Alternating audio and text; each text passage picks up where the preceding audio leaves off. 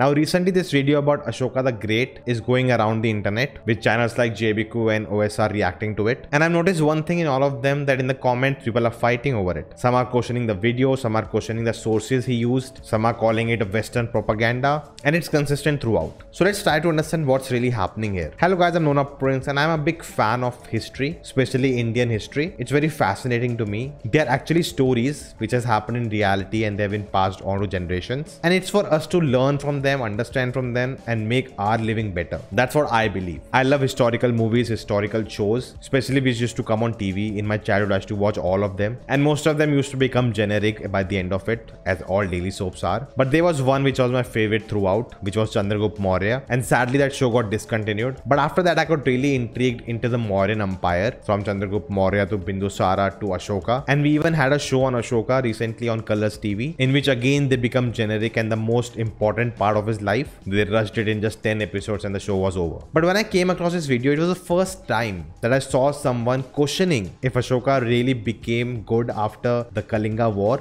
or not. A very critical analysis, which I have never seen before. So that was really interesting. Now there are multiple factors to what's happening, because the video is kind of theorizing and critically analyzing what Ashoka was, with multiple stories and interpretations out there. Many people cannot digest that because that's not a thing we are taught in our country. From our childhood, we are told not to question things. And in our country, we make our idols, our heroes, our politicians, our warriors, we keep them on that pedestal. And if anyone questions that, people get angry. So, to have that nuanced debate is out of the picture. And that's why most of the films that come on these legends, I'm always of a mind that they will never go into a gray area. Because they are the hero, they are worshipped by many, you cannot question anything about them. And that's actually sad, because you'll not get nuanced stories. You'll only get a saint version of them. But in that aspect, Ashoka was different, because it was very well established that he was not a great guy before the Kalinga War. He changed. So, no one could argue that he had a bad side to him. But him changing from that to become a good person, that's a great narrative that people can change. And that's why it spread across. So people learn a lesson from it.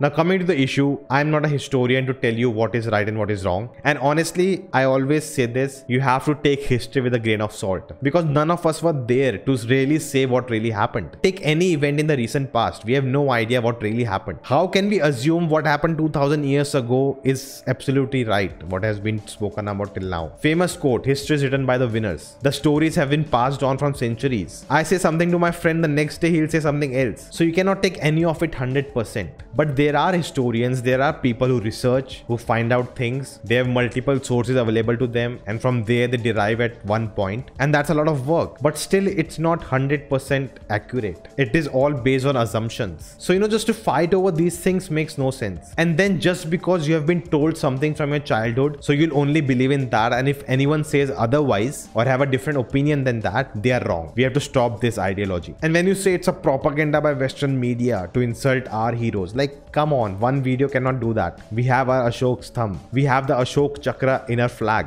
A video cannot change all of that. Why should we study history? To learn from what has happened before and not to repeat those mistakes again in our lives, to make our lives better. And I believe the biggest disservice we can do is to judge the people in history, because the time was different. We have no idea what was going on in that time, why they did something which today we feel it's wrong. We cannot even imagine that. They were there, they did something, and that's it. Why did this king kill so many people? Why did that guy did so many bad things? It was their time, they did it. For us, it's just to learn from that and not repeat it. Honestly, no historical figure needs a character certificate from us. So let us stop doing that. I would say this video is informative. You can see the research have gone behind it. There are definitely things I don't agree to, but that doesn't mean it's wrong or propaganda. It's his opinion, it's his theories. You agree, you don't agree, you can have a debate in the comments and move on with your lives. Because honestly, this is not gonna affect your life. So focus on what really matters. So guys, there's a video. I saw a lot of people fighting over this, so I thought I wanted to make this video to share my thoughts on it. And if I made any sense, hit the like button, share this video, let me in the comments your thoughts. If you haven't subscribed yet, check out the videos if you like them too. Do subscribing, and I'll see you next time.